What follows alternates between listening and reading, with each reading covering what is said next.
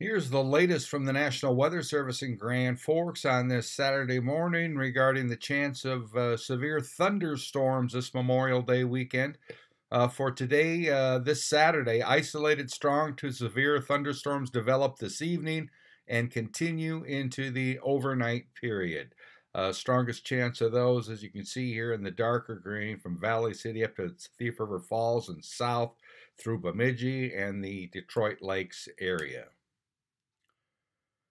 On Sunday morning through mid-afternoon, hail, wind gusts up to 60, isolated tornadoes, localized flooding.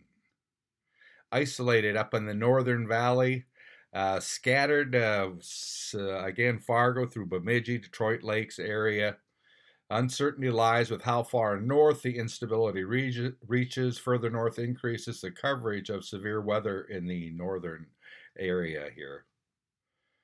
And let's move on to, well, they're predicting, forecasting excessive rainfall. Localized heavy rainfall is possible Sunday from numerous thunderstorm activities.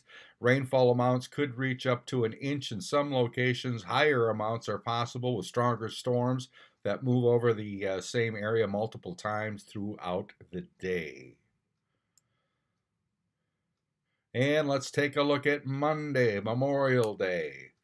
Again, another chance of severe thunderstorms Monday afternoon and evening. Again, chance of hail, wind gusts up to 70, isolated tornadoes, and localized flooding.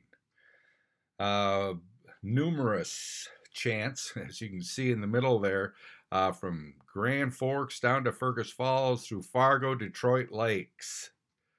And isolated thunderstorms up in the far northern valley, but looks like the worst of it may be forecast for Monday, Memorial Day afternoon and evening.